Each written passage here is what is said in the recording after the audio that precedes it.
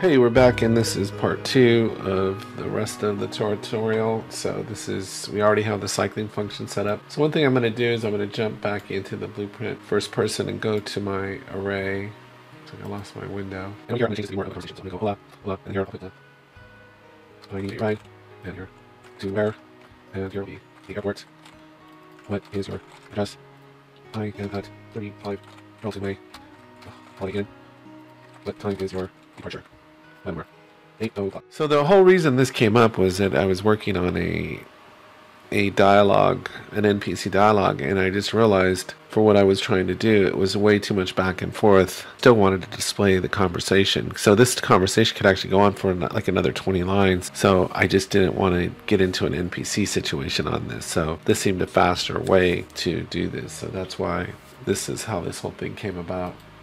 So anyway, we're done there. So the rest of our work is just going to be in the widget blueprint, and this relates to something I just did on overlays, and so it's kind of fun to be putting that into action. So all we're going to do here is we're just going to come in here and we're going to create an overlay, and as mentioned in the video I just did, the overlay allows you to layer elements on top of each other, and then by toggling visibility of those layers, you can have multiple text take up the same space. So it's very efficient, very cool way to manipulate things. So we're just going to get text 1 here and drag that into the overlay.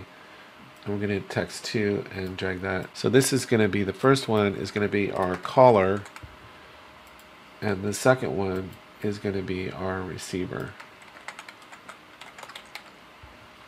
And hopefully we won't have too many problems with this. So it starts off over here. If I click on it over here, I can drag it and set it right above here. And then to differentiate between the caller, I can change the color to just, let's say, orange. And here I can change the color to a blue. So that's real nice. So that we can really distinguish them. And the last thing is they both do need to be variables. So let's make sure they're both set as variables. And I'm not sure about their initial visibility state, so we'll see if that becomes an issue, but I don't think it will be. So now we'll just go into the graph side of everything, and we should have everything we need there. Now this is just picking up exactly where we left off in the last tutorial. I just wanted to separate them out because it seemed like two different things almost, and this was a little bit more specialized. So anyway, let's see, did I not rename this one? Let's see. So I called this one caller, and this one I need to call this receiver so it's clear. I will not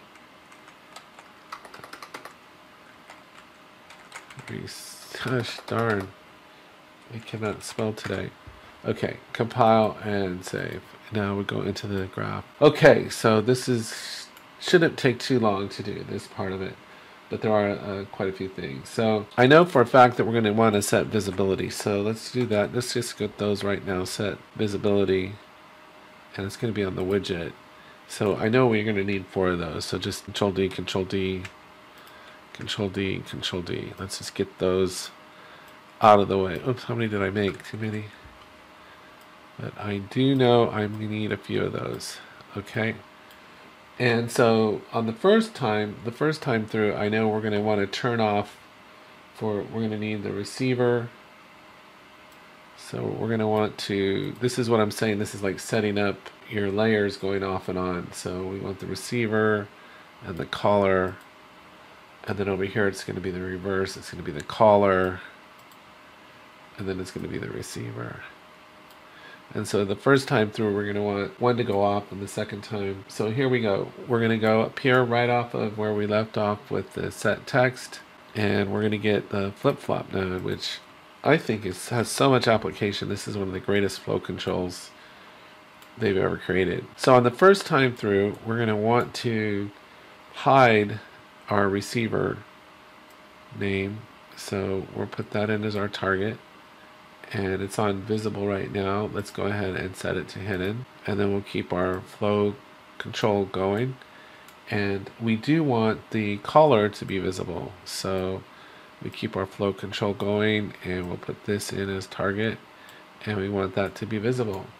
And then we're going to go ahead and set our text. So I'm just realizing something here. We are going to set that. I was going to set that from a variable over here. So let's go back into the first person real fast here, and this makes it instance editable, but let me create two variables here, and they're going to be text. And this would be good. Let's see, text. Okay, so let me hit F2 to save this. So this will be the caller name. And then we're going to go ahead, and it's definitely instance editable. And then one more, and the receiver name.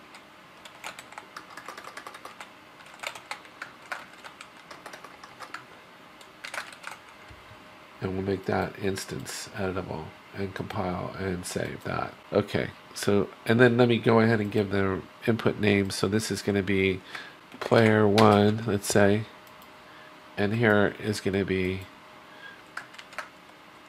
Aloha Taxi Service. Okay, and then that's set. Now we can jump over here. Okay, so now I need to get that. So I'll drag off my blueprint first person here, and I want to, because we're going to set all this, so, and we're not setting it till the end, so let me drag this over here a little bit more. Okay, so coming off of this end, we're going to drag off here now and go set text right here. So this is pretty straightforward, right? We're just setting the text now based off of what we just put in on the blueprint first person, and then it goes in there. Oh wait, I gotta get it. So get its caller name, yep, and then plug that in there. Okay, fantastic. And now we're done with that one. So the first time through, it's going to come in on A, and it's going to turn the receiver to hidden. It's going to put the caller to visible, and we're going to set it to what we set it in on first person blueprint character. The second time we come through, we're going to do just the opposite. We're going to turn off the caller visibility. So that's going to be hidden. And we're going to keep the chain going. And then we're going to turn on the visibility for the receiver. And mind you, they're both occupying the same space, so this is why we have to do this. So you can think of in Photoshop where you have your layers and you hit that eyeball. That's basically where we're recreating the same functionality right here. So now we just have the final step is we just have to get the receiver name. Get receiver, or just receiver. I could type in receiver. This one. And then we just need to set it. So I can drag off here and set text. Set text. Then we're going to drag it off of, not there. I got to drag it off of here. Set text. And then we just pop this one in here. And this one goes in here. Let me just double click on this. That out of the way. And as far as I know, that should work. Let me just double check. Receiver, caller, set, hidden, visible. It's just the reverse. These are just the reverse of each other. And set receiver, set caller. That looks right. Okay, so let's see if this works. So we'll come in here, we'll hit play. There's player 1. I come in and I go 1. Aloha Taxi Service, hola. Player 1, I need a ride. Aloha Taxi Service. Hold on. Why is my color changing? Did I not set it here? Receiver. Oh, I thought I changed it. So let's go. Okay. Compile. Save. Okay, let's check it out. So now we come over. Player 1. Aloha Taxi. Hola. Player 1, I need a ride. To where? The airport. What is your address? I'm at 35 Carlton Way, the Holiday Inn. What is your departure time? 8 o'clock. And then it just cycles through. So anyway, I hope you found this helpful. I hope you can find some use of this functionality. So take care, have a great day, and I'll talk to you next time.